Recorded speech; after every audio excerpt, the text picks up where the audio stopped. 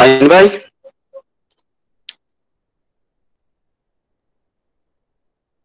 वालेकुम सलाम. अस्सलाम वालेकुम. Hi, am I audible? Yes, yes sir. Yes Okay. wait I think wait we should wait for 5 minutes Yeah, sure, sure. so that more people can join. Yeah, yeah, absolutely.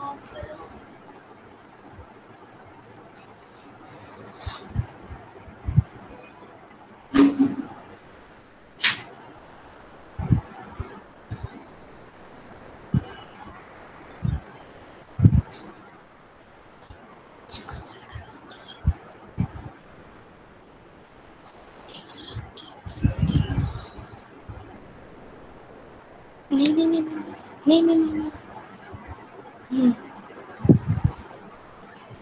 सब लोग भी किए.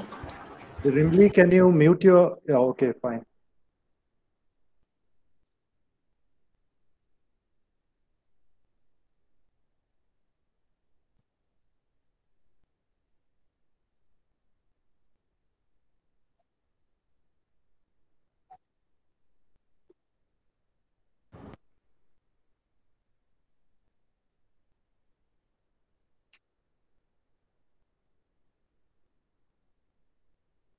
Hello, হ্যাঁ ভালো আছি। বলছি আমার এখন একটা মিটিং আছে। তুমি ওই যে পাঠিয়েছি যেটা না হোয়াটসঅ্যাপে, ওইটা ওইটা টিপলে তুমি আমাকে দেখতে পাবে। আমি এখন কথা বলছি, আমার একটা মিটিং আছে, আবানকে দেখাবে।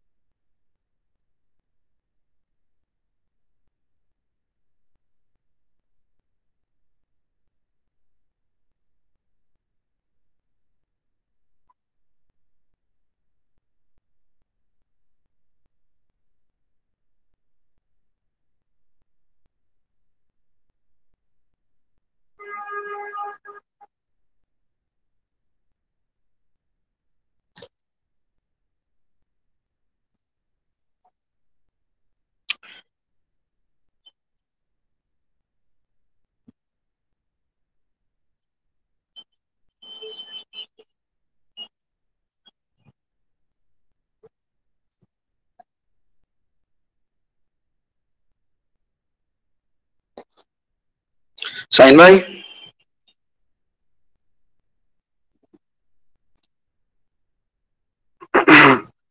Mosarrap just unmute your microphone. Hello. Sain Can bhai, I just start? we can start now. Yes, yes. I Okay. think we can start now. Good afternoon, everybody. Myself, Sain Sheikh. On behalf of BES, Bengal Academia for Social Empowerment, I'm here We to can't see you. I'm here to welcome all the participants to BES online lecture series number 6. Today's topic is this is not basically this is not a lecture series. Lecture. It is actually a conversation between Mamadul Hassan Dhabak, a PhD scholar in University of Kolani, and Dr. Mosarrap Hossain Khan, PhD, New York University, USA. Now, he is working as assistant professor in OP Jindal Global University. And I would like to mention some point before we start the conversation. I have shared the instruction for attending the base lecture. All the participants are requested to go through the instruction so that we can conduct the lecture in a smooth way. Hassan bhai, now over to you. Good evening and a very warm welcome to another session of our ongoing base online lecture series. Today we are joined by an eminent academician, someone that I look up for his range of reading Important है फालतू से. and also for his wonderful command over the language in which he articulates his thought. Is Dr. Mosarrap Hossain Khan, who is presently working as an assistant professor OP Jindal University, Haryana. He has completed his post-graduation in English literature from the University of Hyderabad. He has done his doctoral coursework from the University of British Columbia, Canada, and completed his doctoral degree from New York University, USA. Dr. Khan is a widely published author. He has published many articles in various journals of national and international repute. He is the founder and editor of Cafe Dissensers Journal. He is recently editing a book on Bengali Muslim. Dr. Khan, it is an absolute privilege to have you on base online lecture series. Thank you very much for joining me on this conversation. Thank you very much, Mr. Dhabak. And first of all, I should apologize for the glitch yesterday. It was not in my hand somehow. You know, we were planning to have it, but then my university informed that we'll have an internet downtime in my apartment. So I just couldn't do anything about it. So I'm really sorry about this to all the participants who expected this to happen yesterday. And I would like to thank also BASE, I'll come to it at the end as well, for organizing this wonderful lecture series. And I'm really grateful that I've been invited to talk today, to discuss today. And also, Mr. Dhabak, I'm thankful to you to agree to be my discussant. So thank you very much. Yes. Now, Dr. Khan, first of all, I would request you to share about your research work. Okay, so should I say a bit about myself as well? Yes, of course, because it's almost incompleted now. Yeah, because you know, it's also a kind of way to getting to know everyone here, because most people would not know me, of course. So I come from a place called Kotalpur or Kotulpur. This is in Bankura district, which is bordering Hooghly. So it's more or less like Hooghly, less Bankura, because Bankura is quite far, though the district is Bankura. So I come from there. I did my primary schooling over there. And then in my 6th standard, I was sent off to a boarding school on the suburbs of Calcutta. I studied in Rahoda Ramakrishna Mission School till my 10th. And then I studied for 2 years in Uttarpada, which is again another suburb of Calcutta. And thereafter, I came back. After my +2, my father brought me back home because he thought in Bangla, what we call Bokhe Jawa, he thought I'm sort of, you know, I'm not studying anymore. And it's time to bring me back home so that he can have a better control over me. So that's how I came back home, and I started studying in a very small rural college called Kamarpukur College, which is very near to my house actually. It also happens to be the birthplace of Ramakrishna Dev, who in whose school I studied my 10th.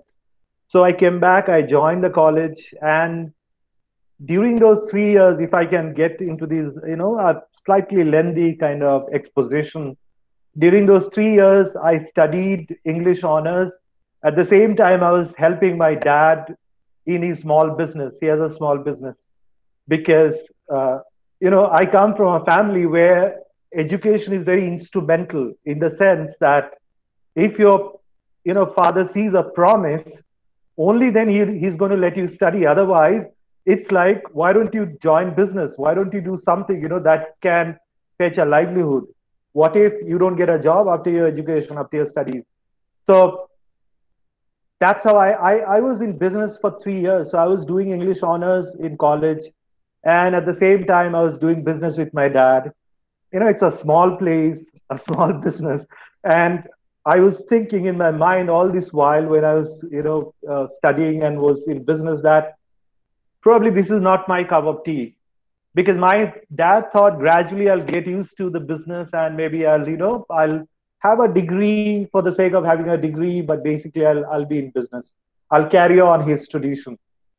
But it so happened I started doing really well in my undergraduate English honors, even though I was in business.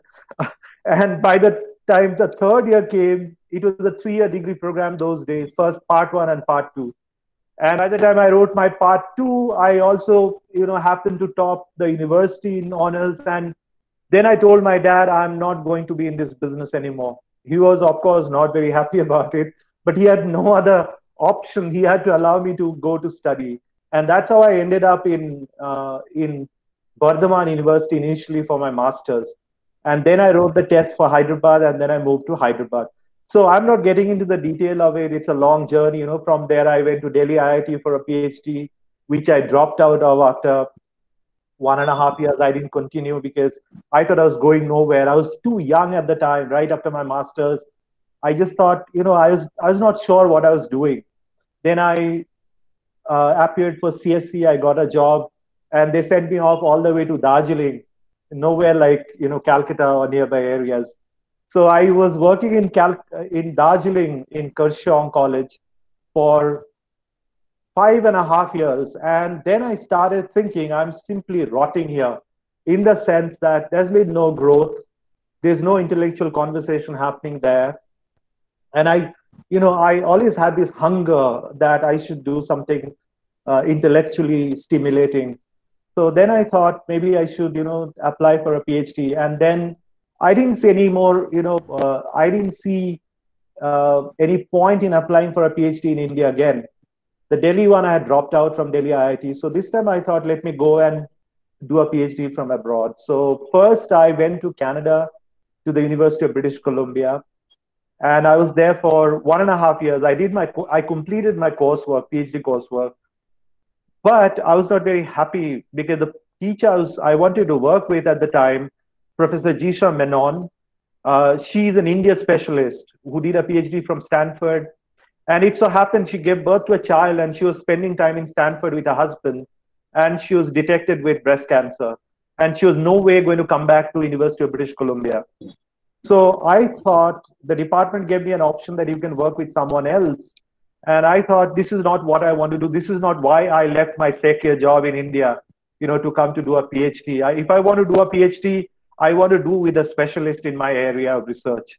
And that's how I left. I applied to American universities, and I ended up in New York University. And that's how, and I got to work with a person I really admire, Professor Robert Young.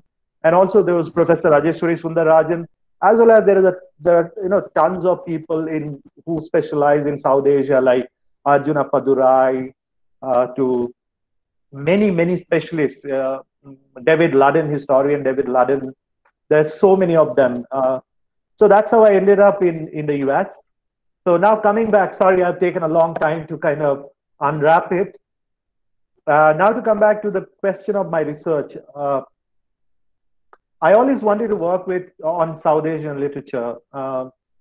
So what I did, I chose for my research. When I went to Canada, by the way, I had a different research area of interest. I had gone to Canada with partition literature as my area of research. And that too, not in English, partition literature in Bangla, because I was very keen on working on Bangla partition literature because I thought no one has done much work on that. Till when I went to Canada in 2007, I worked from 2002 to 2007 of August. When I went to Canada in 2000 September, 2007 September, by that time, if I remember right, I had gone and done extensive research in Jadavpur University Library. I had seen only two research theses on Bangla partition literature, one on short story and one on novel. The short story one was done by one Bangladeshi researcher who did a research in Jadavpur. So that appealed to me because I was reading a lot of Bangla partition literature actually at the time. But when I moved to the US, I gradually realized that this academia is not very friendly to Bangla literature as such. I had to mainstream my research a little bit more. And that's why I started working on Anglophone South Asian literature, English literature on South Asia. So I didn't restrict myself to India. I was working on literature from Pakistan, India, and Bangladesh. Now, coming to the area of research, what I exactly did there. See, the way Muslim subjectivity has always been written on or researched is from a very binary perspective of religious Muslim and secular Muslim. I can give an example. If you look at the work of someone like Amir Mufti, who wrote a book called Enlightenment in the Colony, he wrote on some of the Indian authors like Manto, Faiz Ahmed Faiz, Maulana Abdul Kalam Azad. So he wrote on these writers and he showed how in their writing we see the emergence of a secular Muslim subjectivity. Around the same time, Saba Mahmood was also working on her book. And she wrote this very famous, which became very famous actually, book called The Politics of Piety. It's on Egyptian middle-class Muslim women and their piety, their religious subjectivity. And this created a kind of binary in the whole North American academy between Muslim subjectivity and secular subjectivity. So, because Amir Mufti was Edward Said's student, and he has always this, this fascination for secular subjectivity and secular thinking, and that kind of, the kind of thinking that comes from Edward Said all the way. But, sorry. Saba Mahmood was coming from another line of thinking. Saba Mahmood was very influenced by Talal Asad's kind of exploration of Muslim ideals, Muslim subjectivity, anthropology of Islam. So she was coming from that school of thinking. And the academy was very much divided. I attended quite a few talks at that time, I remember. In fact, Amir Mufti came to NYU when I was there. I was doing my PhD.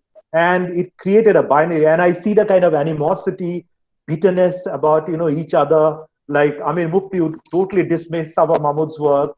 And of course, Saba Mahmood would say that this is like a sellout kind of work. Amir Mufti's kind of work is very Western, secular, sellout kind of work. It doesn't really reflect the Muslim reality at all. So I came into this debate when I started my PhD, because around that time this debate was happening. And I thought Muslim subjectivity is much more complex than being simply religious or secular. So I wanted to deconstruct this binary of religious Muslim and secular Muslim in my own work. So I chose some fiction from South Asia, and I also deployed the theoretical framework of the ordinary and everyday life in my work. And I was trying to argue how, if you look at Muslim life through the lens of the everyday, you will see that Muslim subjectivity is neither religious nor secular. It's much more entangled, much more discontinuous, much more inconsistent. One could be a religious Muslim, but one could have various secular yearnings for that matter because of consumer culture within which we... That is you're talking worldly subjectivity. Exactly. And I came up with this whole, you can say, conceptual category called worldly subjectivity, because I wanted to see Muslim life through this conceptual category called worldly subjectivity. I didn't call it secular subjectivity deliberately. So what I said, my argument was kind of, if you look at Muslim writing from South Asia through the lens of the everyday, what you get is neither religious Muslim nor secular Muslim, but a worldly Muslim. A Muslim who could be Muslim in the religious sense, yet who can have many worldly yearnings. For example, I was reading a lot of Pakistani fiction at the time, and I found Pakistani fiction deals with a lot of subjects like extramarital love, premarital sex, and stuff like that. I started wondering why this is so. And then it appeared to me love as a worldly category, love as a category of worldly desire, is something that even a religious Muslim can go through, that kind of a desire, right? So it is not restricted that only secular Muslims fall in love before marriage or have sex before marriage. It can happen to a very, very religious Muslims. I have examples. I'm not getting into that. I was reading a lot of these fictions from Pakistan. And at the same time, I came across some other work which were trying to complicate this, works like Shirin Razak's, an Egyptian anthropologist who was talking about desiring subjects, that we could be Muslims, but we have desires. She was mostly looking at it through a feminist perspective, and she was saying she was looking at an Islamic movement in. Sorry, someone is sharing the screen, but that's okay. Let's continue. Sorry for the interruption. So I was looking at works like Shirin Razak's work, who was looking at the concept of desiring subject. That is how Muslim women in a particular Islamic movement called Al Hilal in Egypt, in Cairo especially, they were still desiring to do something with their life. And those desires were not just religious desires, mind you. They were like, they wanted to attain higher education. They wanted to work in corporate offices, modern corporate offices. Yet they're very committed to their Islamic identity. So that's the kind of desiring subject I was also trying to think through in my work. And then I came across works like Lara Adib's work on Lebanese Muslims in Lebanon.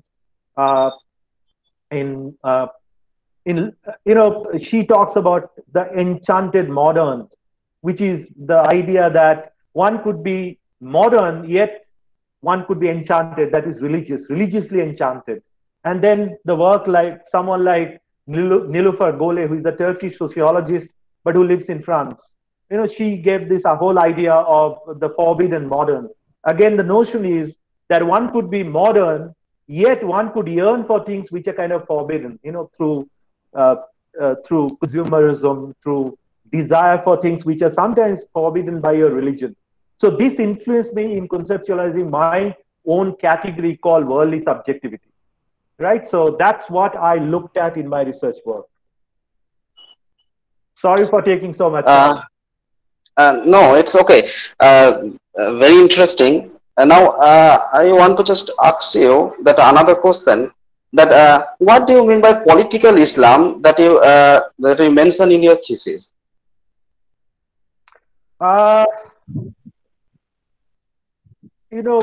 If I have to give a kind of vulgar understanding of the term, of course, we can say that any movement that tries to politicize Islam, right? So that could be called political Islam. But I was not actually looking at, that is the thing, I was not looking at I was engaging with the idea of political Islam, yet I was not exactly working on the notion of political Islam.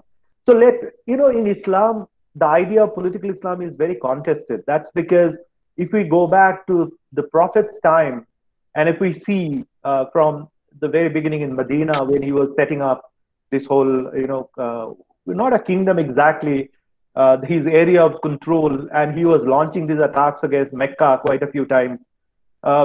The whole idea of fighting a war on the basis of religious piety, on the basis of, certain ideas of religious purity, is something that has stayed with Islam since Prophet's time. So when today Imran Khan talks about, creating Pakistan in the model of Medina, Prophet's Medina, we can see that whole idea of political Islam, in some senses. Yet political Islam, if you read, I'll give you more example. If you read, someone like W. Hunter's book called The Indian Mussalmans, he has a whole chapter on Bengali Muslims going to fight on behalf of Saeed Ahmed, who was the Wahhabi preacher in India, in fact, who went to Hajj in Saudi. He came back a converted man. He was, he interacted with Wahhab and he was influenced by ideology. He came back to India and he said that India is Darul Harb, it's not Darul Islam. And it's the land of infidels, and our religious duty is to fight or struggle against this regime. So he went off, Said Ahmed went off to the mountains of what today is Afghanistan. In that mountainous region, he started building an army for fighting against the British. And W. Hunter writes about a lot of these Bengali Muslims. It's very surprising that from all the way from the Bengal Delta, hundreds of Bengali men who are never known as the martial race anyways. These are not like the Pashtuns or the Punjabis on the other side, who are known traditionally as the martial people. So these Bengalis were going in hordes. They were being recruited and sent off all the way to the northwest frontier to join Said Ahmed's group to fight the British.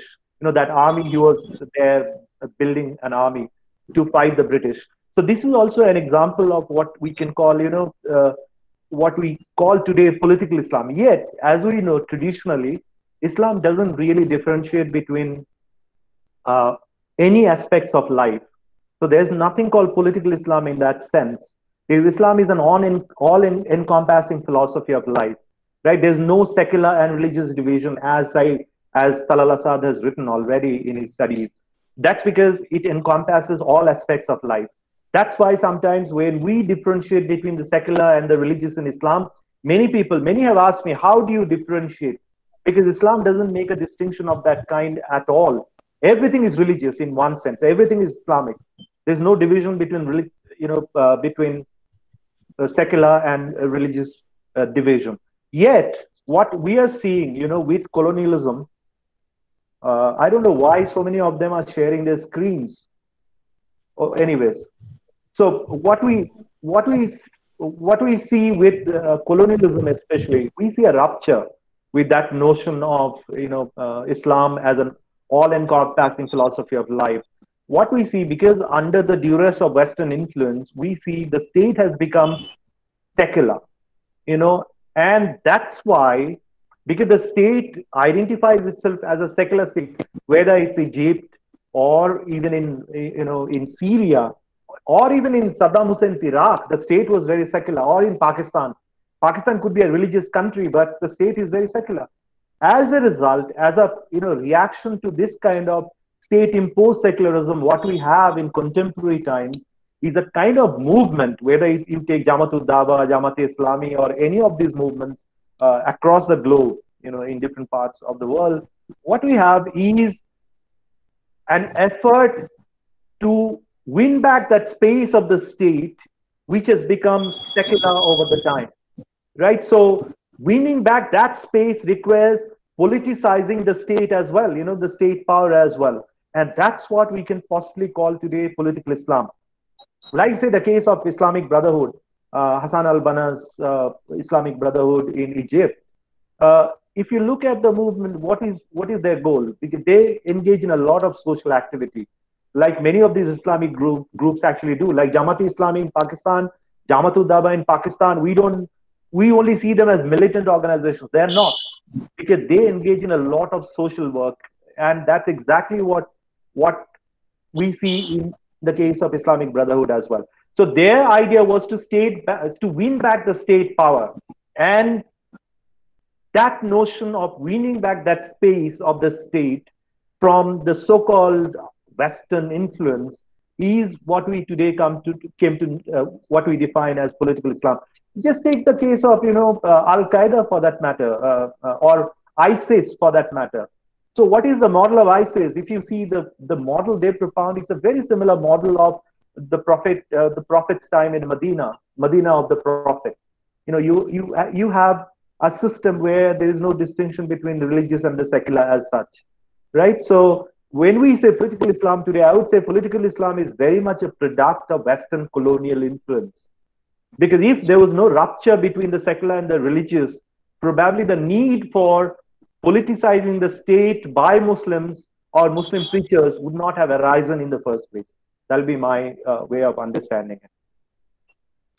Okay, thank you.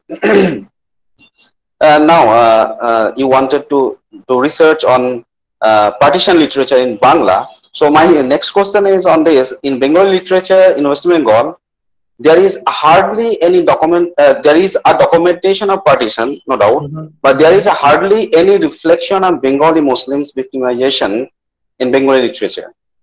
How would you justify it? Well, it's not very difficult. Recently, in fact, I wrote a chapter for a book called Literature and Film and introductory something. I forgot the name of the book. In fact, I wrote the introduction to the book. I wrote a very long chapter on this very idea, and it's very easy to understand why we don't have something like the Muslim experience in partition literature on our side of Bengal, because on our side of Bengal, what we read today as partition literature, mostly written by Bengali Hindu writers, quote unquote Hindu writers, right? Or many of them are even partition refugees who have been writing about their experiences. So if you read Sunil Ganguly's Purbo Paschim, for that matter, and Otin Bandyopadhyay Nilkantha Pakhir Khoje. In fact, Otin Bandyopadhyay's Nilkantha Pakhir Khoje is being translated now by Jadavpur University Press. I saw the other day. They're going to publish it very soon in English translation. Prafulla Roy Keya Pata Nauka. Then Shankha Ghosh's trilogy on partition, which I have translated, and recently my proposal has been approved by a university press. Hopefully my translation will be out next year. I'm hoping. So let's see. If you see all these, like say Shankha Ghosh for that matter, he was himself a partition refugee, right? His family came from the other side. So his 3 partition novellas are nothing but an autobiographical account of his own family's uprooting from East Bengal and their journey to West Bengal. So it's not very difficult to understand for us why we do not have anything like Muslim experience. Yet I would say it's not true. I have read Gaur Kishore Ghosh's trilogy on partition, Prem Nei, Jal Pore, Patha Nore. If you read those trilogies, it's a scintillating account. I would say Gaur Kishore Ghosh is one of the most complete accounts of partition in 1947. He starts somewhere long back, 1890s, he starts his first volume, the setting of his first volume. And by the time the third volume comes, it's of course partition, 1947. And in that you get to see a very close dynamic relation between Hindus and Muslims in eastern part of India. And then how that relation gradually soured, that became bitter, and how Muslims started feeling gradually isolated from the mainstream Hindu community. There are reasons. I mean, now that, I'll talk about it, of course. Now that I and Dr. Murshid Alam are editing a book, all these things are going to be there. This whole idea of Muslim isolation and how it came to that in, late 19th century, early 20th century beginning. It's going to be there. But if we read Gaur Kishore Ghosh, then we see a very complex intercommunal relation in the eastern part of India, Bengal. Likewise, Shankha Ghosh's novel, though it's a children's, this trilogy that I translated, this is basically children's novellas, you can call them, because the partition is narrated through the experience of Nilu, one child, who is an adolescent, not even a child, and whose family comes to Calcutta as refugees. There again, if you see the second volume of that book, Supuri Bone Shari, it's all about intercommunal relations on the other side, that is in Eastern Bengal. How little Nilu navigates his relation with his friend, Muslim friend Harun, and how Harun says toward, when it comes to almost 1947, Harun says, East Bengal belongs to only to Muslims. You have no place here. So even a child understands, the whole political repercussions of partition and that it's going to happen. So what I mean to say is, it is not difficult to see or difficult to see Muslim experiences. Just that, even Purbo Paschim for that matter, we have to be attentive. We have to be attentive. But yes, it is predominantly a story of Hindu experience. No doubt about that. Muslims do play their part, but it's not narrated from the Muslim Bengalis perspective. That is for sure. Now, I'm sure there are other writers who have done it, like say Akhtaruzaman Elias, who is a Bangladeshi author, of course. He has these two novels. One is Chilekotha Sepai, which is on 1971, and the other one is on partition. I'm certainly forgetting the name. If you read those ones, he talks about Tevaga movement and all that kind of stuff. But that he comes to it from a very Marxist perspective, not necessarily from an identitarian perspective. Okay, but I'm not very familiar though with other Muslim writers in Bangladesh who have written about it. So I'm sure there are writers in Bangladesh who have written on it. But again, as many historians have said, Aisha Jalal and others, that uh, partition experiences are very different in India and Bangladesh, or India and Pakistan. In Pakistan, it was seen more as a kind of celebratory narrative. We won freedom finally from India. Whereas in India, it was more like melancholy because we lost some parts of our country. So these experiences are very different. So I would suggest that maybe we should go back to some of the partition novels, some of these novels that I mentioned already, if we want to understand some of the intricacies of Hindu-Muslim relations in 1920s, 1930s, 1940s, we have to go back to those. Those are very important documents, apart from critical literature and history, of course. Okay, my next question on the same line. During colonial period, we have seen Muslim leaders, intellectuals, and writers in the urban spaces of Bengal. But after the partition, there is an absolute lack of Muslim intellectuals in Bengal. What is your view on it in the context of present time? Is it changing now? Mm-hmm. Well, let me take you back, to history a bit, because as I said I remember when we had this base conference last year in 2019 November, and when I was presenting my paper, I had talked about it, that I see a tremendous parallel between what happened in late 19th, early 20th century with what is happening at this very moment when it comes to Bengali Muslim life, society, and politics. There's a tremendous similarity. If you go back to that history, in late 18th century, in fact, in 1863, Said Abdul Latif in Calcutta started something called Mohammedan Literary Society. One of the first Bengali, quote unquote Bengali, organizations to be founded by any Muslim in Calcutta.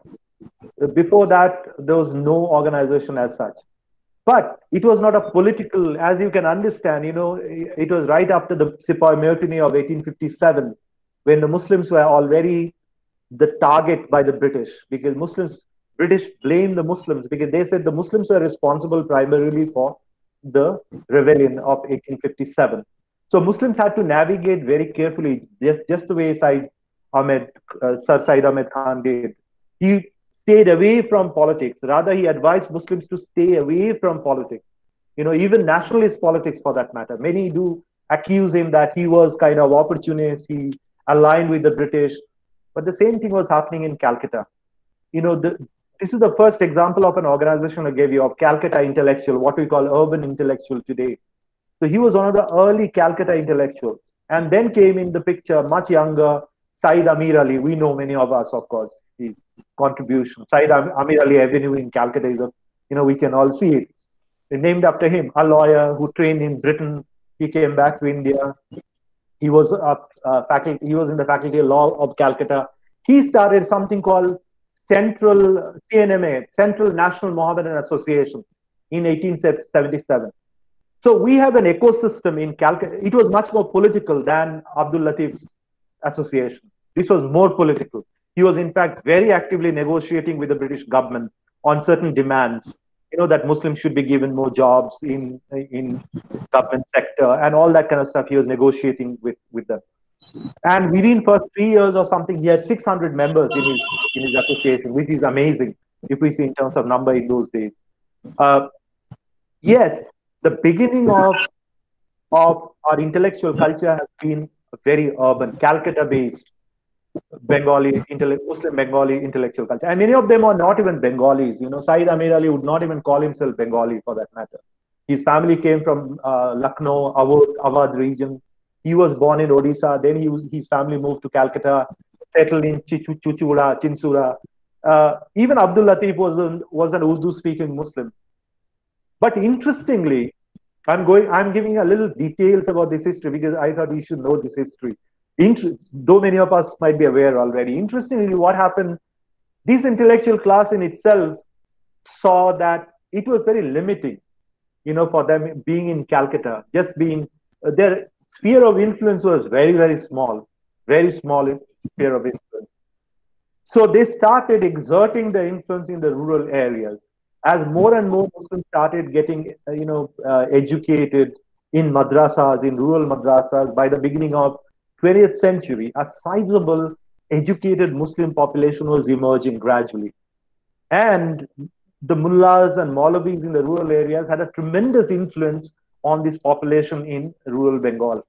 So leaders like Abdul Latif, especially Said Amir Ali, thought that if we have to increase our sphere of influence, then we definitely have to go to these mullahs and align ourselves with them.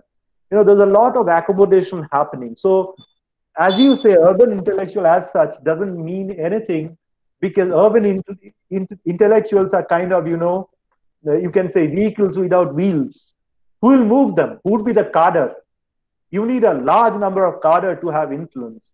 And rural Muslims at the beginning of the 20th century gave them that kind of attraction by which they could become these large, big public figures. Otherwise, they were just based in Calcutta. Their appeal was very limited.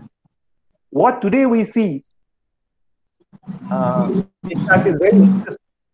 What I feel that many of us who have come, those who have started base like Dr. Abu Saleh, Dr. Abdul Motin, even you, Mr. Dhabak, and many others. I'm not taking names. There are so many have been part of it. Dr. Mohammad Riaz. There are so many who have been part of it. Most of them come from very remote rural areas. Birbhum, Murshidabad, and many of these rural places. But isn't it surprising that you still need a Calcutta, to build that ecosystem? So that's what an urban area does. You have all the, you can say, the paraphernalia of publicity that you need. Technology to media, everything is housed in that city. And that's why when I read Gaur Kishore Ghosh's novel Prem Nahi, I found just a character like you and I, just a character like all of us. Shafiqul, his name, he's the first generation literate guy in his family. His father is a poor farmer. He's the first generation literate who studied in Calcutta. Then he went back and he had for the first time this desire to make Dhaka the intellectual capital of Muslims in that part of Bengal. Because he always thought Calcutta is the Hindu intellectual capital. We should have a counterpart of this kind. Dhaka should be the Muslim intellectual capital for Muslims. So what I mean to say is that yes, the composition of intellectuals among Muslims now has reversed definitely. We see intellectuals are, even I didn't name Dr. Mursid Alam, he's part of the base. There are so many, as I said, I'm forgetting, I don't remember. And I know I've taken only, names of men, not of women. There are many women as well. So this time around, we see a reverse process that many of these intellectuals have come from rural areas. So they have a very rural sensibility, which is very important. Because at the beginning of 20th century, or late 19th century, the kind of intellectual culture we saw was very urban and disconnected from rural reality completely. First of all, they didn't even speak Bangla for that matter, those guys.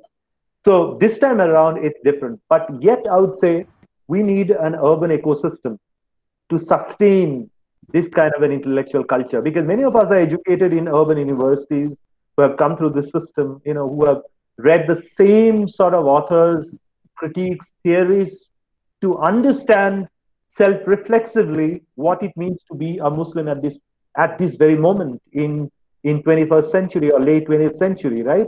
So what we see in the last 15, 20 years, the emergence of a sizable Muslim middle class is a revelation because they come from rural areas, yet they have a very urban sensibility without being blind to rural Muslim populace as such.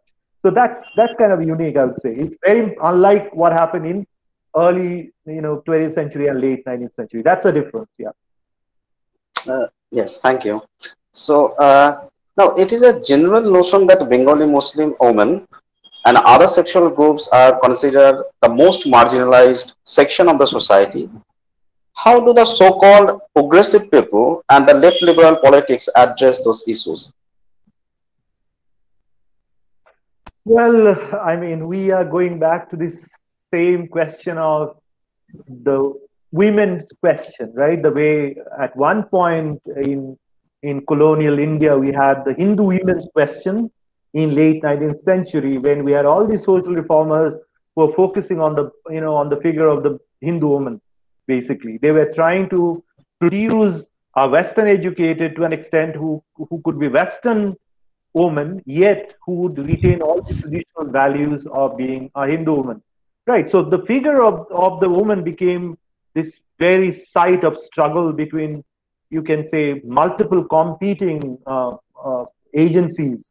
Like the colonial powers are fighting on the figure of the woman, Hindu woman, to reform her, to reform Hindu society. We see Western educated Indians were fighting, keeping the woman at the center, how to reform her enough, yet she should also be the bearer of tradition, as Partha Chatterjee says. And then you have the third group of men who were the traditional men who thought that Sati Pratha was still, should be practiced.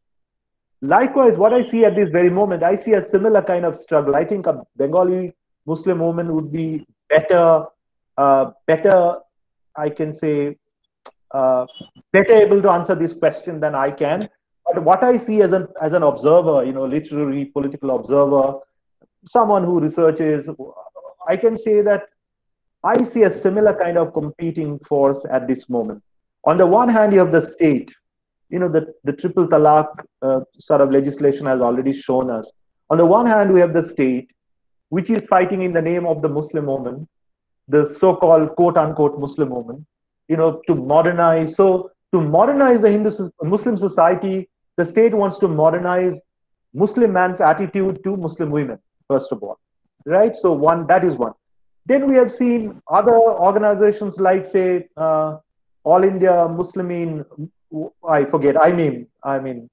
mean political party, or for that matter, All India Personal Muslim Law Board, which took out huge rallies in some parts of India saying Muslim women want the triple talaq to stay here, right? They don't want to dispense with triple talaq. They want. In fact, they took out rallies in support of triple talaq. So on the one hand, then you have Muslim men who are fighting to keep tradition alive, quote unquote tradition. It's not a tradition, by the way. Triple talaq is not even a tradition in Pakistan anymore, or many Muslim countries. But in India, it's still considered to be part of the tradition. I don't know why, but it is somehow considered that it's part of the tradition. So we have the state, we have Muslim men who are fighting on the body of, the figure of Muslim women. And then you have the third group, the Hindu men, the liberal Hindu men. How do the liberal Hindu men see? I'm not talking about the state, by the way. Liberal Hindu men. They look at Muslim men as someone who oppress their women. It is the truth. So when they give a Muslim women a job, they feel they are rescuing her from the violent Muslim man. That's a liberal perspective. That's a liberal way of, fighting this battle on the figure of the Muslim woman. So we are all trying to rescue Bengali Muslim women in some way or the other. The state is trying to rescue her. Muslim men are trying to rescue her. Liberal Hindus are trying to rescue her. I would like to see more of Muslim women themselves speaking than we rescuing them. Because it doesn't make sense to me at the end of the day, We should know what they are thinking. How do they want to be rescued? And that's where lies the problem. Take the case of triple talaq for that matter. When Miss Somani from Bombay was fighting this battle on behalf of Muslim women, that triple talaq should be abolished, we have seen the kind of abuse they receive from Muslim men, many Muslim men.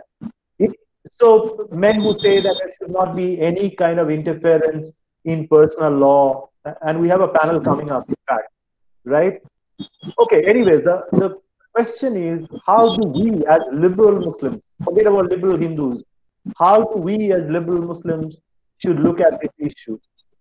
Uh, well, again, I would be aware from many others I know, because I'm not a person who is good at negotiation. In the sense, for me, what is important is, it will be either or for me, if you ask me. So if you say he's wearing, burqa, part of our cultural tradition, I would say no.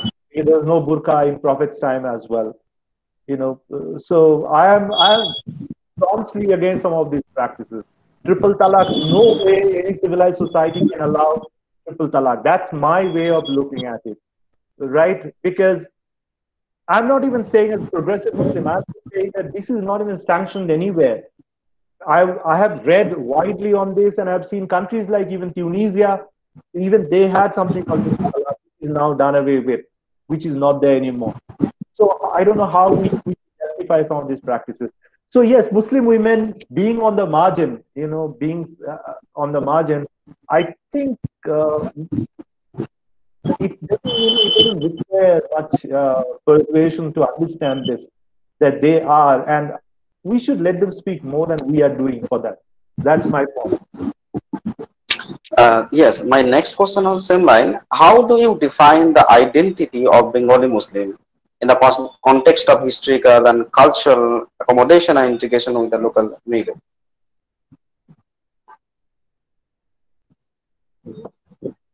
Well, it's a difficult question, to be honest, but I'll try to answer it. It's a difficult question because what is Bengali Muslim, or what is Muslim Bengali? It is a very complicated question. I'd go back again in history. I'm sorry to go back in history so much, because some of these things would not make sense otherwise. If we read Richard Eaton's very famous book on Bengali Muslims, he goes back in history and he says that when Bakhtiar Khilji first came and sacked Bengal in 1204, from that time all the way to almost for next 2-3 centuries, the only reference we have of Bengali Muslims were about Qazis and others who were mostly seen as, either Said, Pathan, Sheikh, Mughals, right? Those sort of what we today call the Ashraf Muslims. Now, gradually, as we see the Mughal rule started in Bengal around 1576, around that time, in the Delta, Bengal Delta. From 16th century onwards, gradually we get to know that, if we read the literary works, we see the emergence of an indigenous Bengali Muslim identity, in the sense non-Ashraf Muslim identity for the first time. Most of these Muslims were referred to as artisans. They were working as potters and in other kinds of work they were doing, stitching and all that kind of work. So they were mostly all these non-Ashraf Muslims being mentioned for the first time. Now, how did these Muslims came to be? I mean, how did they come to be in the Delta, so far away from the center of Mughal power in Delhi? Or, this is kind of absurd. When in 1872, for the first time, the census was being done by the British, suddenly they found a large number of Bengali-speaking Muslims in the Delta, in the Eastern Delta. And they were surprised that how did this happen? Where did these Muslims come from here? Now, a debate ensued. After 1872 census was published, suddenly there was one Said Ghaznavi, I'm forgetting his full name, from Maimansingh. He wrote a tract. He said most of these Muslims are not converted Muslims at all, because the census said the only way we can possibly explain the presence of such a large number of Muslims here could be because they're converted from lower caste Hindus. But the Said Ghaznavi, who was supposed to be one Ashraf Muslim, he said, no, most of these Muslims are not converted. In fact, they all came from outside India, from Persia, from Arab countries, and from other parts of the uh, other parts outside India. Now this debate continued. Henry Beverly was in fact, the census commissioner for the first census in 1872. In 1894, James Wise wrote an article again, in which he said, the only way we can explain the presence of this big Muslim population here is by saying that they are not at all, foreigners. They didn't come from outside India. They are indigenous Muslims who converted. Again, the very next year, someone called Fazle Rabi, a Bengali Muslim, he said, no, most of these Muslims were foreigners. No, so this debate has continued for too long. And to cut this line of argument short, the only thing I would like to say is, if you look at the late 19th and early 20th century, with the politicization of Muslims, the more and more Muslims became educated and they became politicized, they started seeing themselves as a separate community altogether. They didn't want to identify with the Hindus anymore. They wanted to create their own identity. They wanted a separate Muslim identity for themselves. Right. So the debate continued whether they are Bengali Muslims or Muslim Bengalis.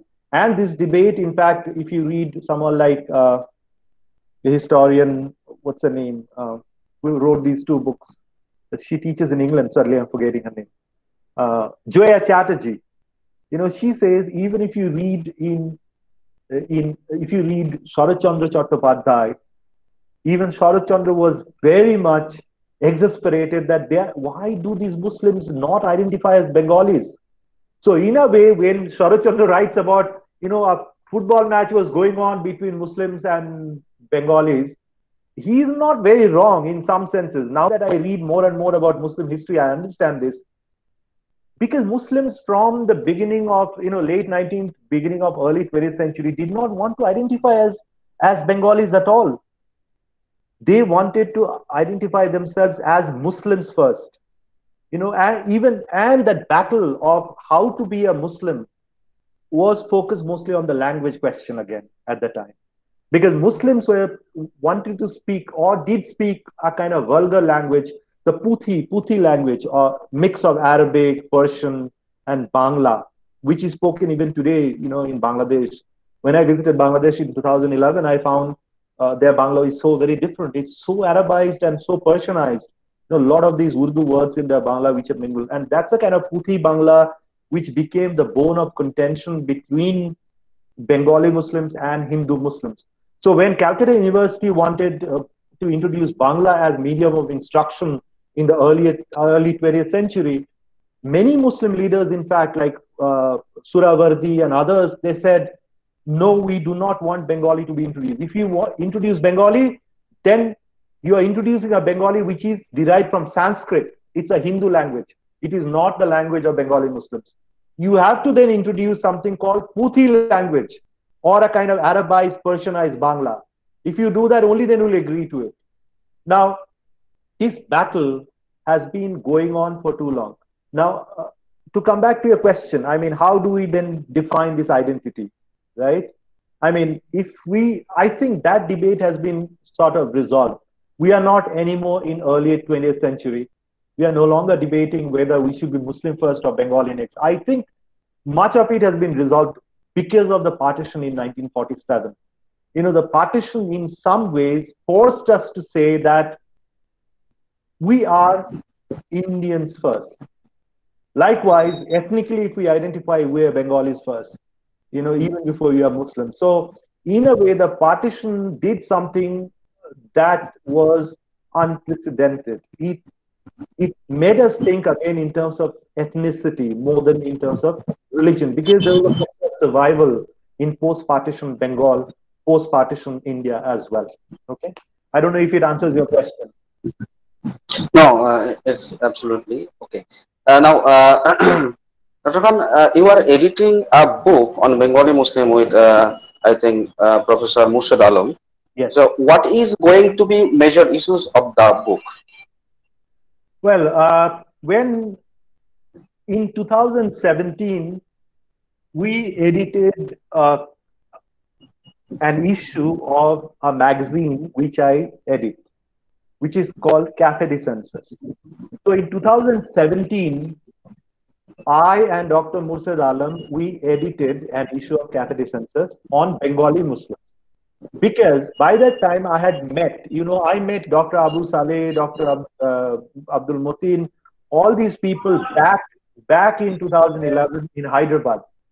That's the first time I met them. And we had been discussing for a long time, about Bengali Muslims and what is happening with them and why do we have so few Bengali Muslims who are in universities studying. You can imagine when I was doing my undergraduate degree from 93 to 96 was my undergraduate degree. At that time, there were hardly many Bengali Muslims who were actually studying. You can't even believe in these 20 years, 24 years, things have changed so much. It has drastically changed. So by 2017, we have been talking about it for a while. By 2017, we realized that now, after I met, all these other people in different places, I realized that there is now finally the emergence of a nucleus of Bengali Muslims. That educated Bengali Muslims are now focused somewhere. Of course, simultaneously we see Alamin Mission was doing wonderful work. I'm not getting into that part, of course, but I was not meeting any of those doctors and engineers. Somehow we don't need that much. I was meeting mostly people who teach in university. I met Dr. Murshid Alam first time, I think, in 2012, January in Malda, because I had gone to Golbanga University for a lecture. And then Dr. Murshid Alam invited me to his college. The very next day, I also spoke in that college. So then I actually started thinking, realizing that finally the time has come when we can coalesce as a group. We can talk about ourselves as Muslims. Finally, that time has come. So 2017, I and Dr. Murshid Alam, we decided that let's finally edit an issue of Cafe de Census, because we have reached a critical mass of scholars who can now talk about the Bengali Muslim issue. Until then, it was extremely difficult to find even 10 scholars who could do it. I didn't find it. So that's how an issue of Cafe de Census was published in 2017. Then, after that, we started thinking, why not convert this into a book? Because the magazine is not it's a popular kind of magazine. It's not an academic magazine in that sense. So we had in the magazine maybe 10, 12 contributors. I don't remember exactly. So what we did now, we have expanded the scope of the book. I have included many others. In fact, I and Dr. Alam, we have invited many others like Moidul Islam from CSSC. Then we have who has written that book on Calcutta, Muslims in Calcutta. Anyways, I'm very sorry. So, yes. So, this book is going to be, for the first time in post-partition Bengal, first time in English, at least I know, research book, academic book on Bengali Muslims and different aspects of their life. So we have articles on Bengali Muslim identity, on history, on culture, like Bengali Muslim women's wearing songs. Then we have articles on education, madrasa education. Then we have on poets like Kazi Nazrul Islam. Then we have on Bengali Muslim writers, contemporary Bengali Muslim writers who are writing in Bangla. So you can say it's a kind of compendium of many aspects of Bengali Muslim life. We have named it tentatively at the moment. The proposal is now going through review actually with a university publisher, University Press. So we'll know the result, in next maybe 3 weeks or so. At the moment it's under review. But hopefully even this book should be ideally speaking out by next year. We're hoping. Okay, so yeah, so it's an expanded version of that journal issue, but it's an academic book, primarily. And if it comes out next year, then we'll even think of translating it in Bangla. That's what so that we can reach a larger readership in Bengal itself. Yes, we are waiting, eagerly waiting for this book actually. Now, my next question is that um, on different context, you look at in an interview on 7th June 2020, Professor Partha Chatterjee remarked, and I quote, caste hegemony is so complete in Bengal that it is invisible. Now, my question to you that how would you analyze the caste politics in West Bengal, and how does the caste ideology operate within Bengali Muslim community? Well, again, it's a very difficult question. I mean, in what Professor Chatterjee said, I read that interview actually long back when it was published. Ajay Gudavarti did that interview, in fact. I read that. Though one more thing I would say about that interview, maybe not now, something I don't agree with in that interview, in which Professor Chatterjee says that most Bengali upper caste Hindus are now leaving Bengal because because the lot of these OBCs, SCs, and STs and Muslims and all are occupying an important space in Bengali academia. So many of them are leaving. I don't agree with that at all. Bengali upper caste Hindus are not leaving Bengal. They are very much staying in Bengal. They're very much occupying the academia the way they were doing before. Much more now. Now if you have a surplus, they go out often if they don't get the right kind of opportunity. Okay, coming to this question. Caste hegemony does not operate in Muslim societies the way it does in Hindu society, not in Bengal. I would say one of the reasons why it doesn't operate that way, that's because we have been very far away from the center of Muslim hegemonic culture in North India. If you look at UP and Bihar, or UP especially Delhi and that region, there's a clear distinction between Ashraf and Atrap, the upper caste and so-called lower caste Muslims. This is stark, in fact. And that's why we have many of these movements on that part of in Bihar and other places. But in Bengal, it's much more fuzzy. That's because in Bengal, from the very beginning, in fact, it's Richard Eaton says that in Bengal, this division between Ashraf and Atraf became blurred to an extent where we have been too far away from the center of that culture, Muslim culture in North India. And there have been a lot of accommodation. So when the census, 1872 census, after that, we find a lot of Bengali Muslims were claiming they were sheikhs in Bengal. Now, sheikh would mean they came from Arab, right? Arabia, Saudi Arabia. Of course, how can there be millions of sheikhs in Bengal? They couldn't come possibly from Saudi Arabia. So caste in Bengal in that sense, first of all, it's a contested term. Who is an upper caste if we talk about caste hegemony, who is an upper caste Muslim in Bengal? Are we talking about those four castes like, Said, Sheikh, Mughal, Pathan, the way we say the four, upper caste? Rather, I would say what has happened in in Bengal, it's a kind of fuzziness of caste identity. I have grown up in a community, I can say for sure, I've grown up in a community which identifies itself as Pathan community. We speak at home with my mother. I still don't speak Bangla actually with my mother. Nor do I speak Urdu. It's a hodgepodge language that I speak with my mother.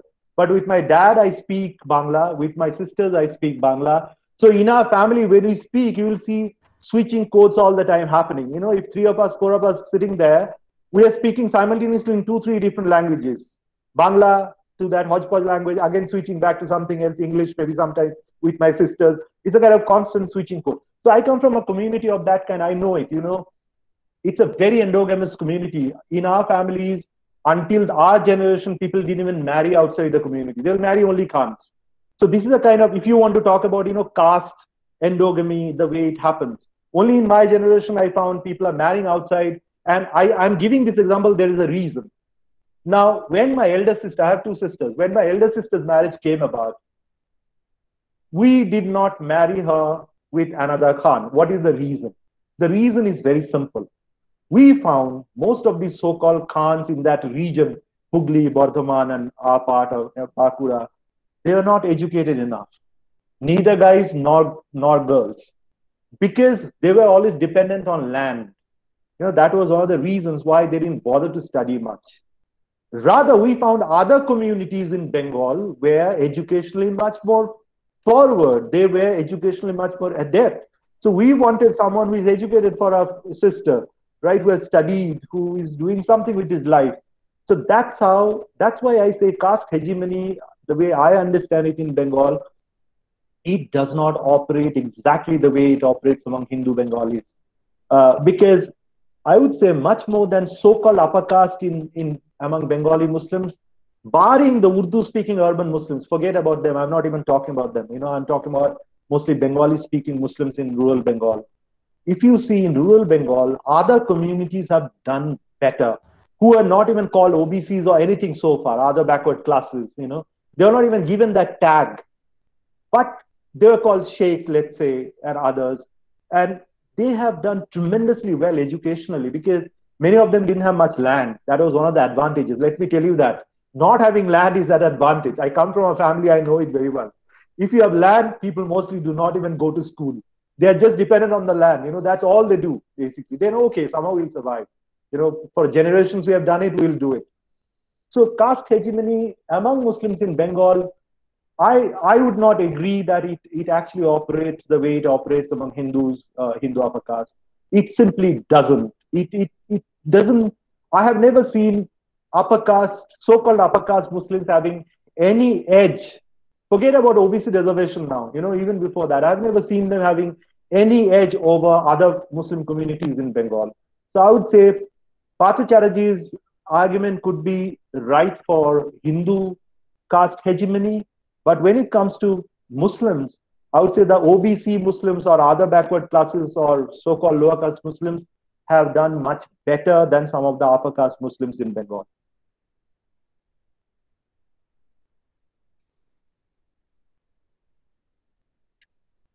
Yes, this is fascinating explanation. Now, my next question: how does cultural hegemony within educational institution function? This we have been going on talking about. Just the other day, I was having this long debate with Dr. Musa Alam on this.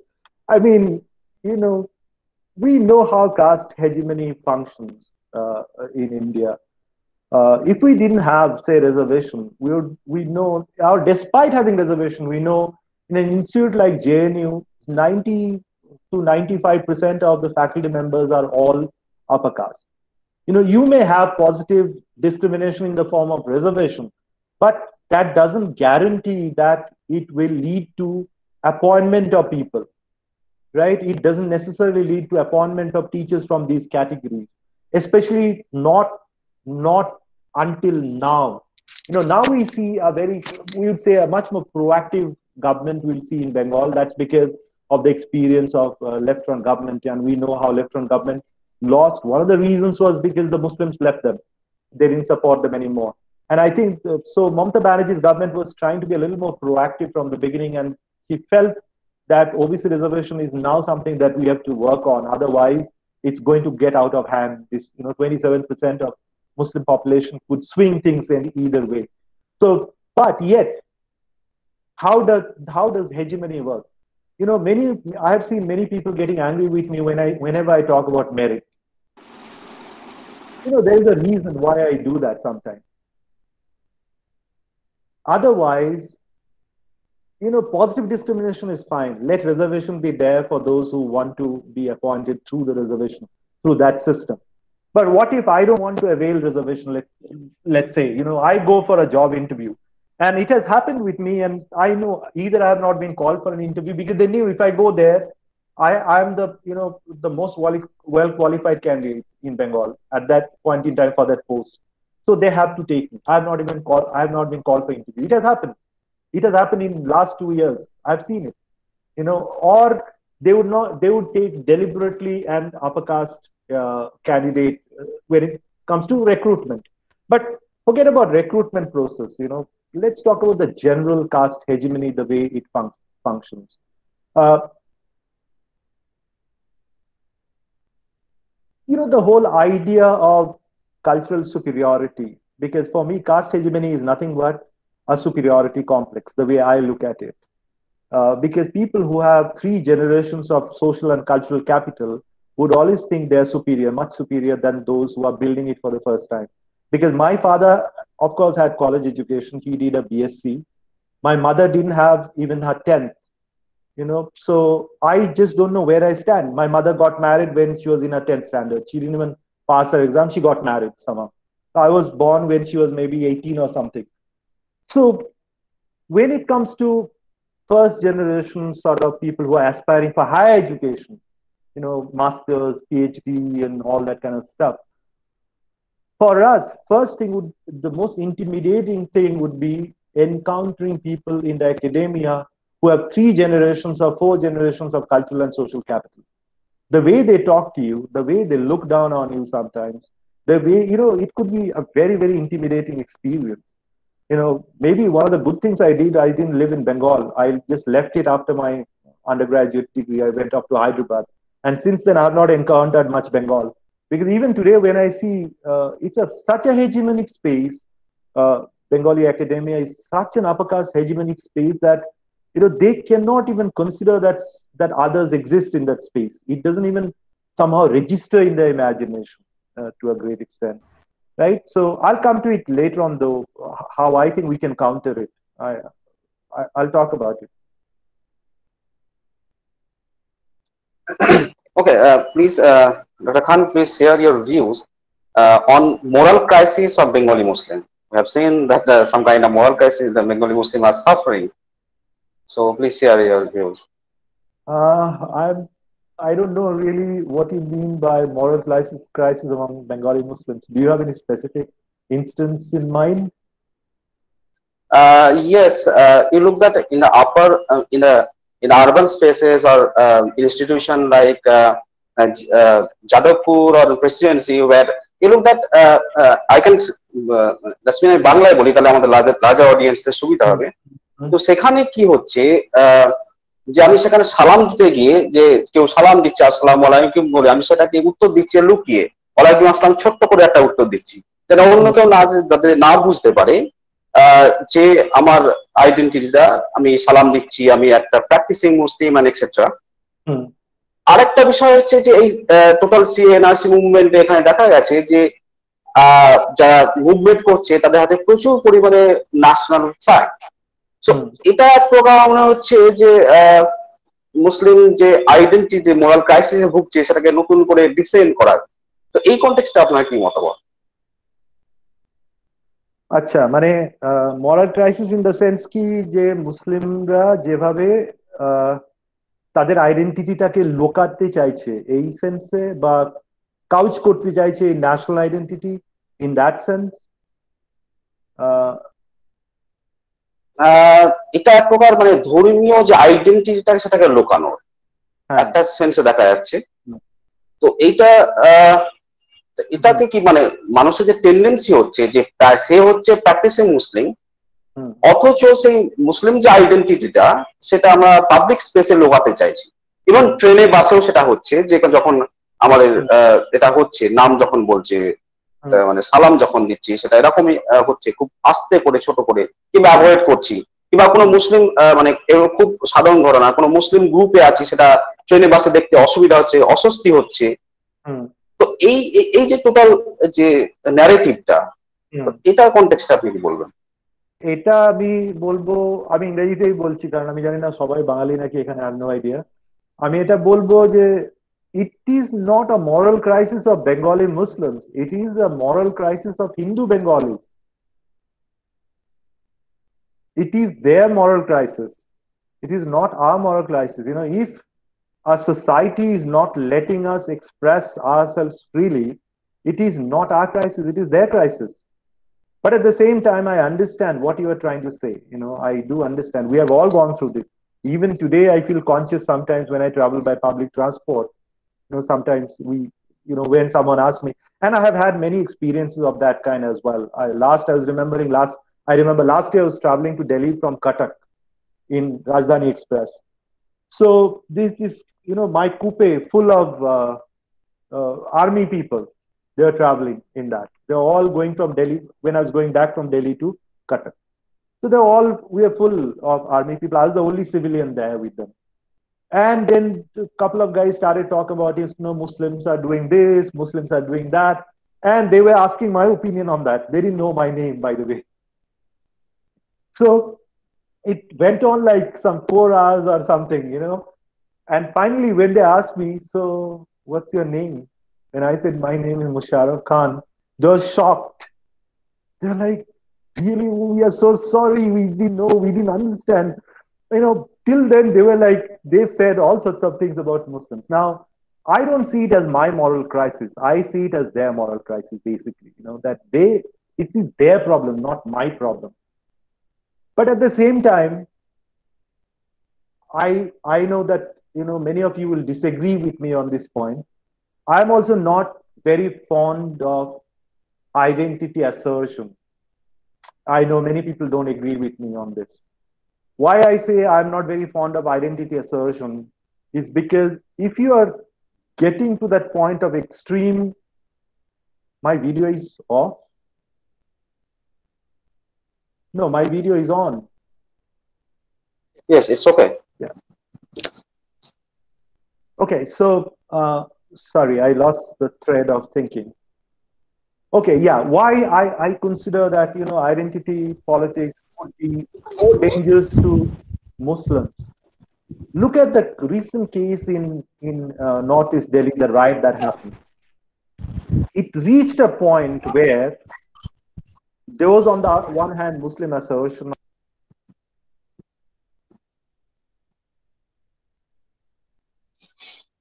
Someone has muted my microphone, I suppose. Sorry.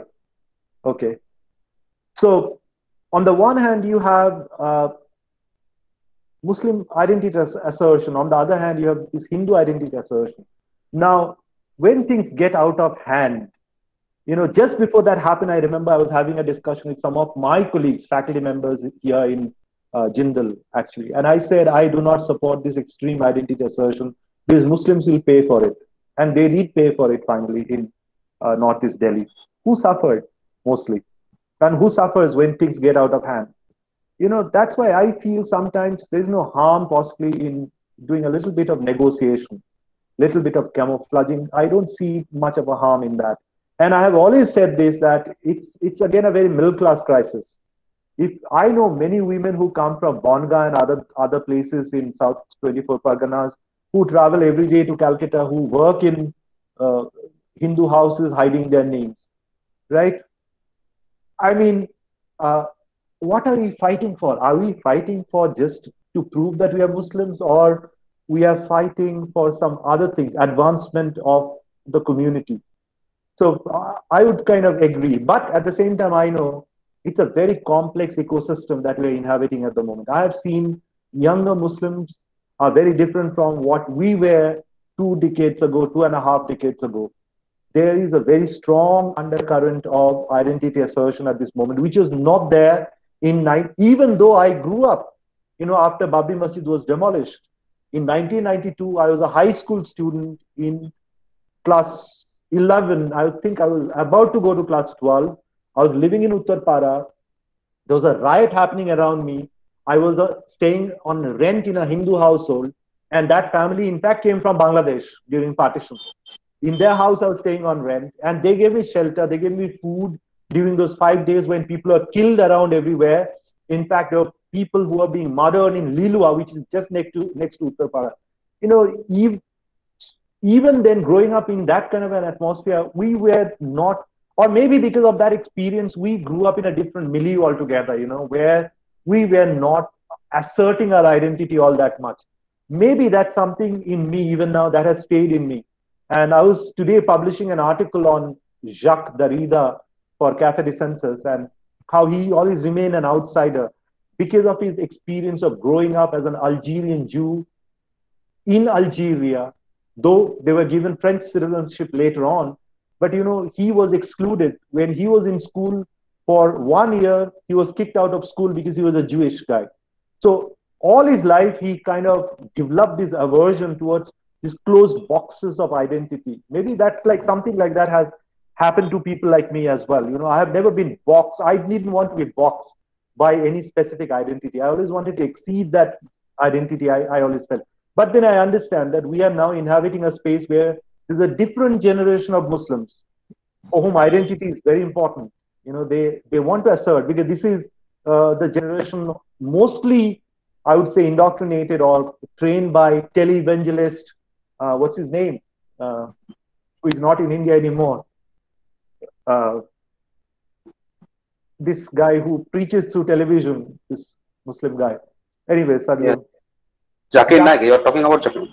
Zakir Naik. This is a generation of Muslims who have been trained by Zakir Naik to an extent.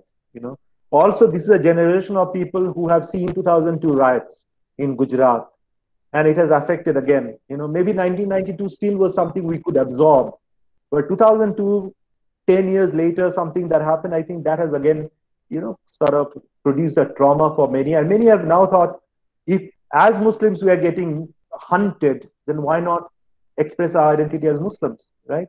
And then in that vacuum came people like Zakir Naik and other preachers who have taken advantage. I'm saying it, who has taken advantage of that, of making people more Muslim once more in some senses, because they also fill this vacuum where they started telling people, you are suffering because you are a Muslim, so why not become proper Muslim, pure Muslim, scriptural Muslim once more. So there are multiple competing factors that have worked on, to produce this identity. So I would not say it's a moral crisis for Muslims. I would say it's a moral crisis for Hindus. I mean, in a way to put it. Yeah. Yes, just this is a very wonderful explanation. Now, my next question is that what is your view on lynching and Islamophobia, and how can you differentiate the nature of Islamophobia in India and Western countries? Well, I don't think I need to really say much about lynching. We all know. If we go back also to the African American experience, we know lynching is not just lynching. It's not just a physical act. It's a symbolic act. Lynching is always symbolic. Lynching is always symbolic of, it symbolizes power, right? Raw power on bare bodies, to use Agamemnon's term. The bodies which have no power, no law can anymore safeguard them. So in a sense, when a Muslim gets lynched, it's simply a performative act of showing how Hindus can assert their masculinity. That's how we should see lynching. That's exactly how the white Americans, were treating the African Americans in America. So it was a performative act, basically, performative masculine act. It's not just lynching. So let's try to understand that. There are different ways the state has tried to emasculate Muslims in post 1947 India in different ways. That's why many Muslims want to hold on to something like triple talaq. Is very simple, because Muslim men feel castrated, quote unquote. Muslim men feel they're being emasculated by the state. That I'm not man enough to defend my woman anymore. I am not man enough to defend my my community anymore. And this is a psychological game, basically. That's how the state plays on the psyche of people. So for Muslims, in many ways, lynching is a symbolic act to show, as they say, to show your place, where you belong exactly. In an imaginary Hindu land. When it comes to Islamophobia, I would say that I had never thought what we see today, in India. When we were growing up, we could not even imagine that this could be Islamophobia. We could simply see it as communalism, right? Nowadays, I see more and more the term communalism is almost absent, and Islamophobia has taken over. That's very interesting, though. There are a couple of reasons for this, the way I look at it. One is the global discourse post 1979 Iranian Revolution, and more recently, of course, post 9/11. Post 9/11, Islamophobia in the West has also made a mark in our part of the world, the way I look at it. Because the way post 9/11 has spawned all these Islamic movements around the globe, whether be it Al Qaeda or ISIS, it has immediately produced a kind of idea in the mind of people in India, also like Hindus and others, that Islam is a violent religion. Islam Islam is a terroristic religion in that sense. So Islamophobia, I would say at this very moment, the way we understand it is more derived from the global events that are happening around us than what has happened in India. Because we know there is no proof of Indian Muslims getting involved in large numbers with any of those global Islamic movements, right? But we do know the discourse of Islamophobia is mostly imported because of the kind of things that are happening in the Middle East, that has happened in the US and other parts of the world. So it's a more global effect of Islam's problematic relationship with the West that we are looking at in India at the moment than Islam's own relationship with the Indian society or state as such. Because in India, I don't see there has been much of a change because in India, we have not seen any big, large scale Islamic movement as well. We haven't seen that, unlike in Pakistan or Bangladesh. In India, we have not seen any large scale Islamic movement. We have not seen any large scale terrorist movement. If barring a few, incidents, if we just ignore them, Indian Muslim society has more or less remained the same, the way it was before. So then where does this idea of Islamophobia then come from? I would say its origins and the way it has spread around the globe is very much in the Middle East and other parts of the world. Okay, like in the West. We are inhabiting, because we live in this global world, we are sort of importing some of these terms and categories and frameworks to understand Indian Muslims and Muslim society. Okay, I will ask my next question. This is the last question, and after that we will receive. I think we can receive 2-3 questions. Sure, So sure. I would request the audience to write their questions or their names. So my last question is that from the perspective of psychoanalysis, uh, how do the CA and NRC, all this affect Bengali Muslims or Muslims overall in India? Interesting question.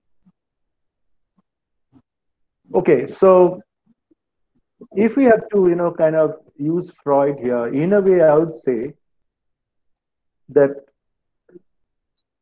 if India is now, the everyday is more or less kind of the rational, ordered life is Hindu, then Islam is a kind of eruption in that.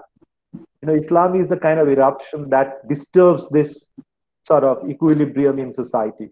Muslims are the kind of disruptive factor in it, right? It's one way to understand it, that the rash. So when the state clamps down on Muslims, when they kill Muslims in the name of law and order in UP and other places, so CAA, what does CAA do basically?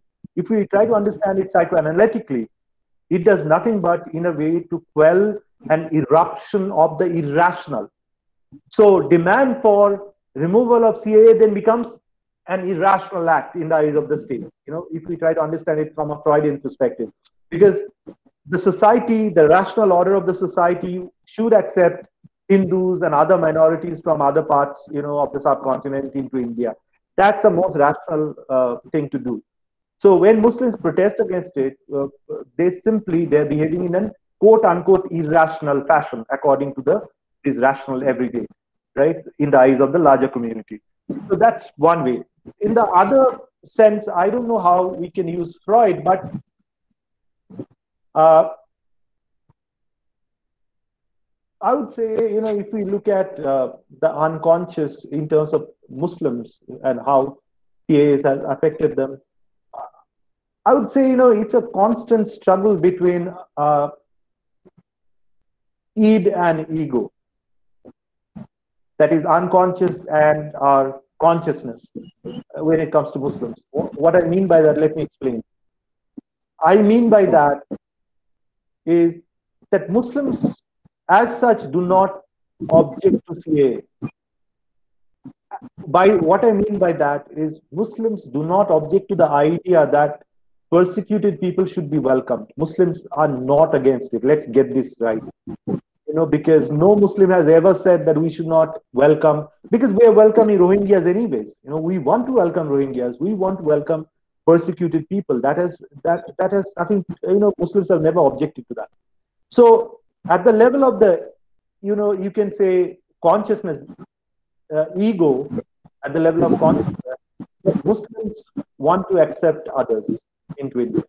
Yet at the level of the Eid, the unconscious, Muslims are scared. There is a residual fear, persistent residual fear in their psyche, in their unconscious, that if we accept these others in India, the very next step would be for us that we'll lose our citizenship in some ways.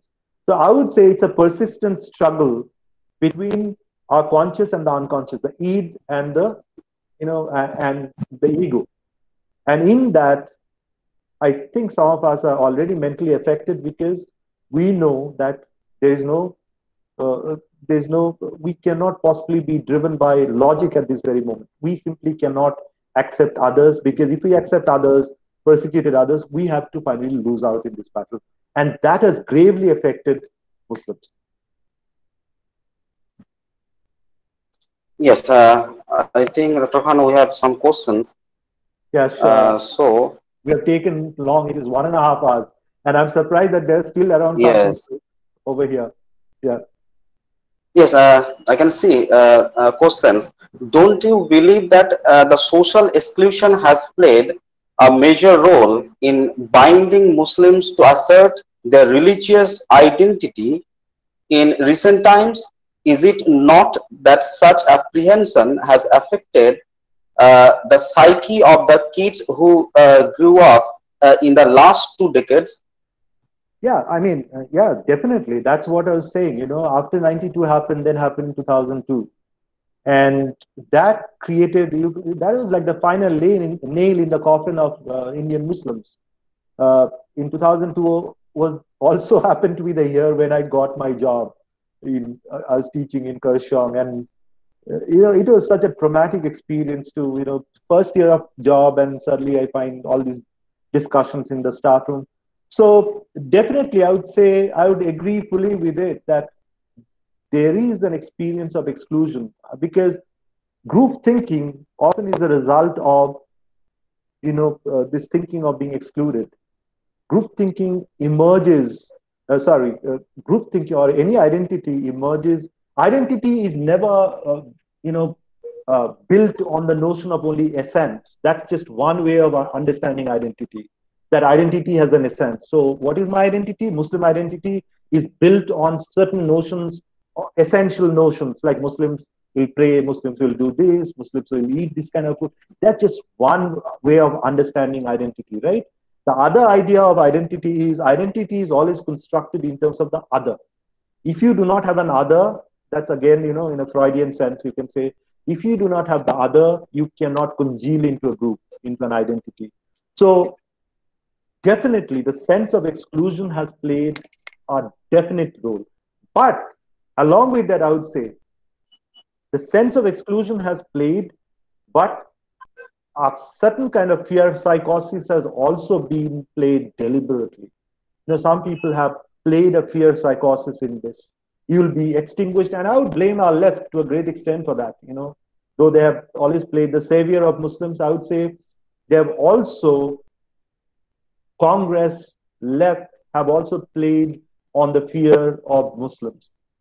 So that our exclusion today, sense of exclusion, being excluded, is also born out of actual persecution and, to an extent, I would say, imaginary persecution. Because let's take the case of CAA. I know it's very controversial what I'm going to say. We know that there could be, tomorrow there could be NRC in different parts of the country. But who knows, there might not be also. You never know. But because of the fear psychosis in our mind at the moment, we cannot think of any situation with an open mind anymore. Right? We are always thinking in terms of already something that has happened. Right? So I would say sense of exclusion has created a hegemonic, a homogeneous identity, and also a sense of fear has contributed to that formation as well. Okay, there is another question on your Cafe Dissensus journal. So, what are the objectives of the magazine, and how many issues have already been published? Okay, it's a long story. Again, I don't know if we have the time to do that, but in brief, I'll just say when we started, it was started in 2013. I started it along with my ex-wife, though she still remains one of the editors along with me, one of the founding editors. In 2012, I had published an article on a Muslim violent incident that happened in Mumbai. I was in New York at the time. So I published in a website called News Laundry. Many of us know it. News Laundry had launched at that time, just then. I think they launched in 2012. I wrote an article, and when the article was published on the website, finally I saw they have done a lot of editing to make it appear very secular and liberal. So some of the things that I said, some of the controversial things that I said, because I was trying to defend these Muslims, not the violence, but these Muslims in Mumbai. They didn't want that. So they wanted a more sanitized version. So it struck me that maybe, maybe we need a space where we can speak the way we want to speak. Because at that time, we didn't have many online portals in India, if you see. At that time, we had only Kafila was one of the online spaces I remember.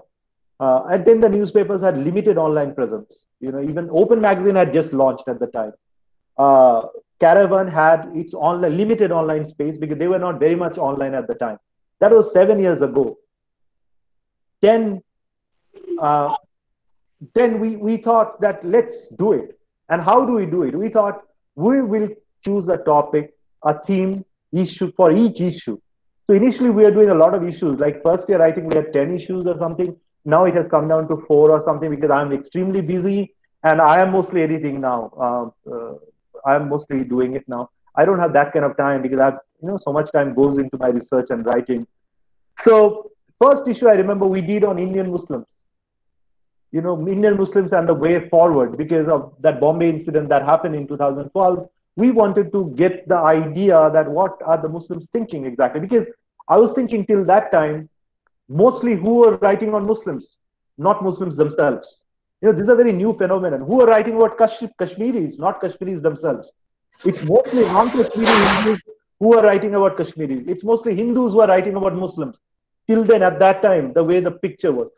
This is a very recent phenomenon, I would say, because of alternative media sites like us and many others, that Muslims have started now. TwoCircle.net for that matter, it was there. It had launched around that time.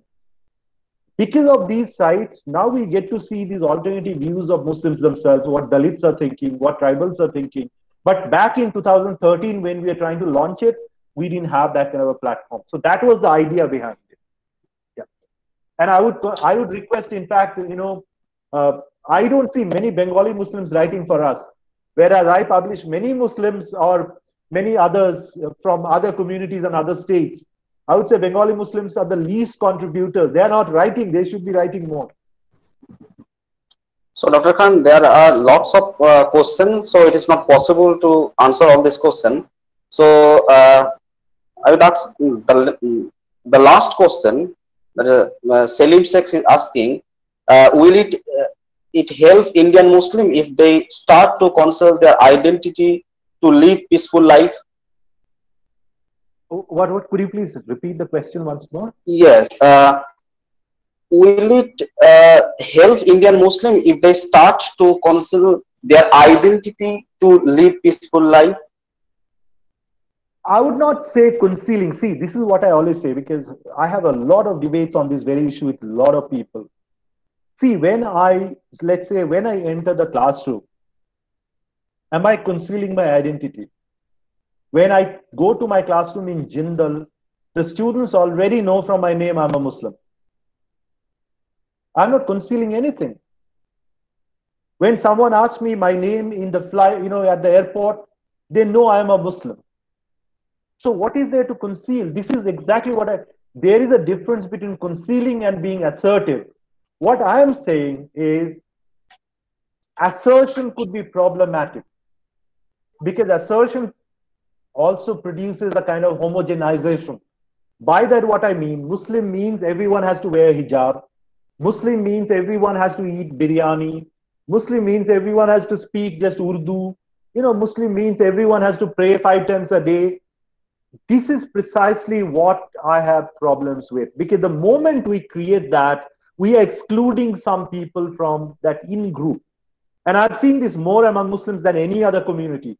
No Hindu asks another Hindu, did you go to the temple? No Christian asks another Christian, did you go to the church? No, Jew will ask another Jew, did you go to the synagogue? Why didn't you go? A Muslim will ask another Muslim, why didn't you come for the Friday prayer? I mean, what I'm trying to say by this is identity is fine. We are such that even without saying a word, my identity as a Muslim is already known to everyone. And everyone knows it already. Now comes the question of politics on the basis of identity. I think that's a very dangerous game. And we have seen the result of what's happening. Because identity is not problematic as such. I've seen many Hindu Bengalis or Hindus in India, they celebrate our identity. They do. When it comes to food and other practices, they do celebrate our identity. But when it comes to politics with that identity, what we are talking about political Islam before, I don't know. It's like playing with fire, basically. So, yes. Yes, we came to the last moment. So, I extend my sincere gratitude to Dr. Khan for this wonderful and insightful and engaging conversation. I would like to thank Base for providing me us actually the scopes. And again, I would like to express my sincere gratitude to all the audience and all the base member. They are the main part of the program. So thank you all. Okay, so I would like to also thank everyone for their patience, and thank Base and Dr. Abu Saleh and Mr. Dhabak. I should thank you. And because since there are so many comments and questions, I would also appreciate if you could guys just simply forward me these comments if it's possible at all for you. Okay, because otherwise, once we end the session, I might miss the questions. I just wanted to have a look at those questions. And if you have any more questions, I would suggest all of you, please write to me. I would respond to your emails or message me so that we can take the conversation forward. Okay? Thank you very much. So you can send all these questions to Base email ID. So from there we can send or forward to Dr. Khan. Okay, thank you very much. Okay, thank you so much. Bye-bye. Take care.